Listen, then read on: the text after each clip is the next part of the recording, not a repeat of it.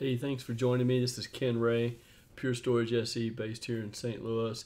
And I want to dive into what it takes to set up a FlashArray to utilize the file services capability so that we can take advantage of NFS and SMB. So I'm going to step through the steps for getting it created, set up, and being able to use SMB NFS directly off of your FlashArray. So I've logged into a lab environment here, and I've got this pure FlashArray that I don't have anything set up on.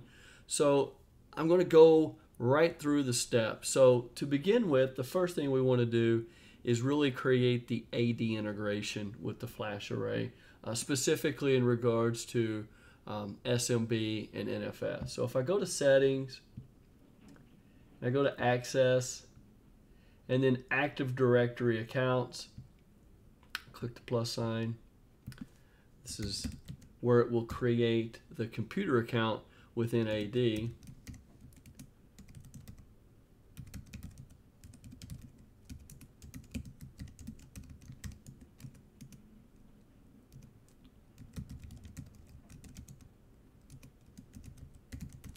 And I hit create.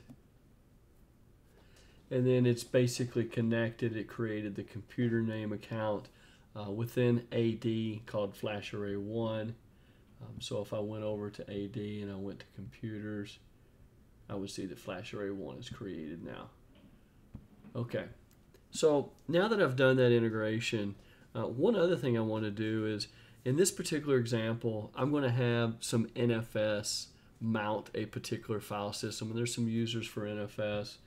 And if I look over here on my Linux server that I'm going to connect to the NFS, and I look at,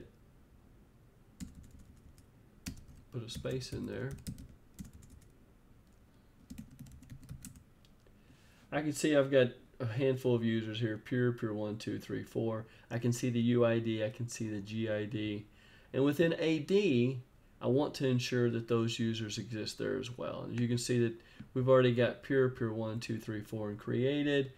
And if I open this and I go to the attribute editor and I look for the UID, I can see that the UID number 1000 matches the UID number over here on the Linux host. And if I want to look for the GID, I can see that the GID matches the group ID number for this particular user on the Linux host. So I've got those created. Now, the next thing I want to do is, if I go under Storage, I go under File Systems, I want to create the first file system.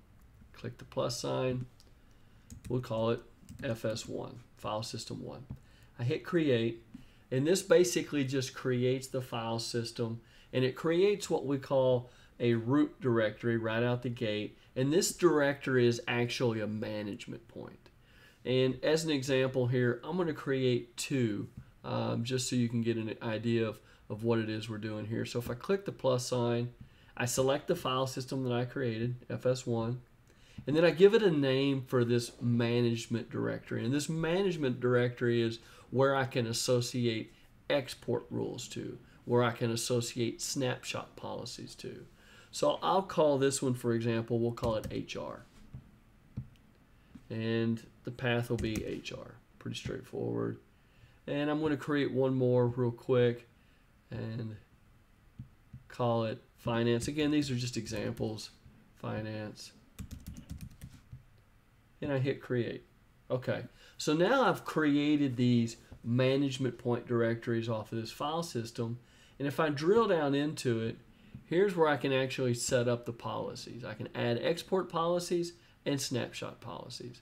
So if I add a export policy, I select the NFS policy, and we've got some built-in ones by default, and I'll let you see what that looks like.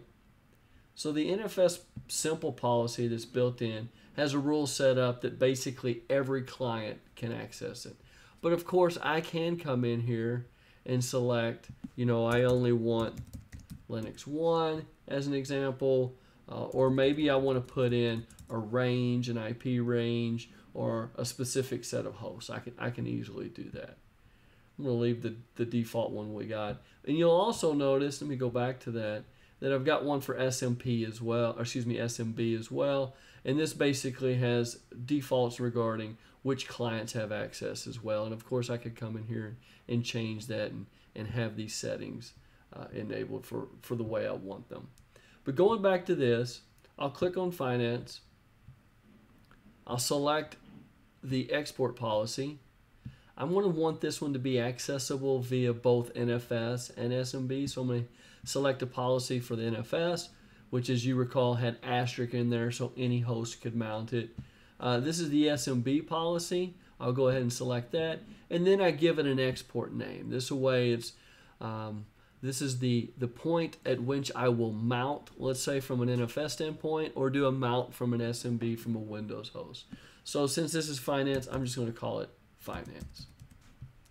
Hit Add, and there. Now it's exported to both NFS and SMB, and I've associated that. One thing I haven't associated, and I could do next, would be the snapshot policy. And I've got one that's built in. The daily one is built in, so I click Add, and now it's going to snapshot that daily for me. If I go back to my file systems, I go back to the directories, I click on HR, I do the exact same thing. I want this one accessible, let's say by both NFS and SMB, and I'll call this one HR. And I'll add, and I could have a different snapshot policy. So if I went to protection, and if I go to policies, I can create a new one. And I could say, we'll call it Snap Weekly. Hit create, and if I drill down into it, here's where I can actually come in and set the rule. I can say, you know what, let's do one once a week. I don't know, we'll do it at 11 p.m. We'll keep it for, 2 weeks. And then you basically give it a name, a client name, so it basically appends that to the snapshot so we know what we're dealing with.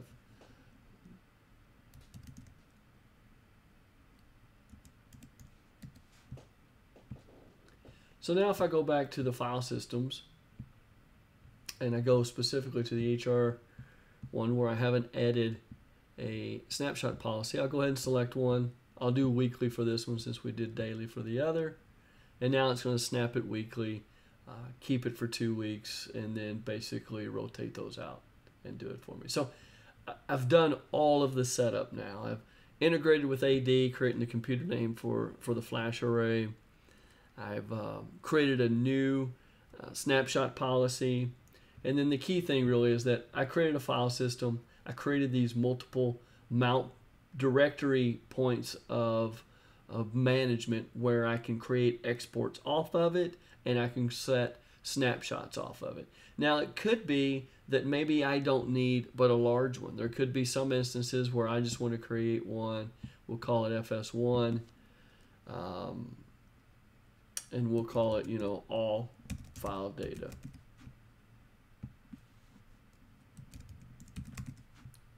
Hit create, and then I can just export it, and everything would be underneath it. I can still create folders and directories underneath it, and from AD and managing that file share, I can go give it the permissions for whichever folders I want to have the permissions. That's straightforward. This basically, having this directory management point allows you to set up different exports for it, allows you to set up different snapshot schedules, so it's kind of neat in that regard. Anyway, you can see that I've got finance exported out for NFS, exported out for SMB, and the same with HR. And if I were to open up here from this Windows client,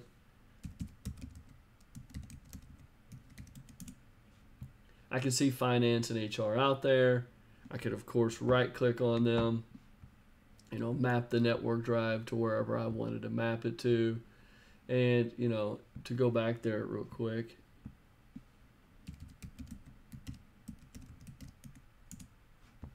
I can also go in here, of course, begin setting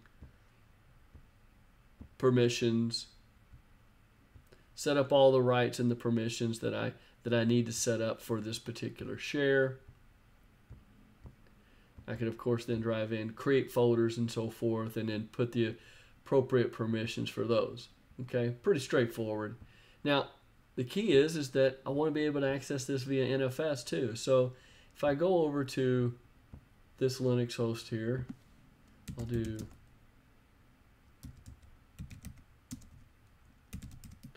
that's what I'll do. I'll just create finance, if I can spell it right. And then I'll do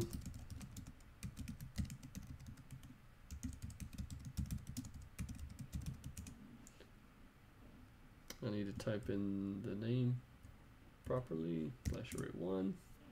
And then I'll do the same thing for the HR. Oops.